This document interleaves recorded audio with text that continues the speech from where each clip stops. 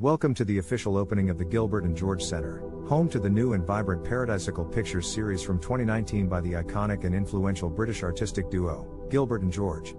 Located in a former brewery in the East End of London and outfitted with decorative wrought iron gates, the center is proof that art is truly for all.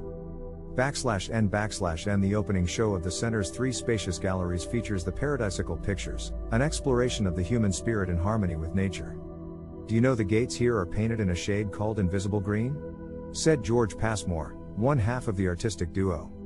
It was invented for the great garden designer Humphrey Repton when he noticed the grounds of the stately homes he created were being walked across by the public. He needed to put up barriers in a color that would not stand out. It is odd, because it is not invisible at all. /N/, the artwork of Gilbert and George is known for its humor and sauciness, including works such as Date Stone Fuck, which made visitors giggle, and its bright, bold hues. Visitors of the center include both locals and those from further afield, curious to learn about and be inspired by the iconic duo.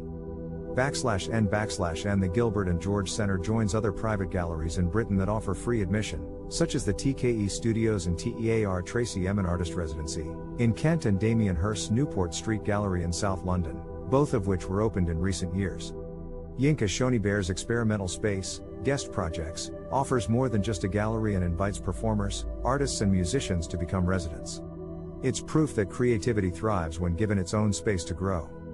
/N/, the Gilbert and George Center promises to open up a new era of art to the people of London and beyond, offering an environment rich in humor, color and boundless possibility.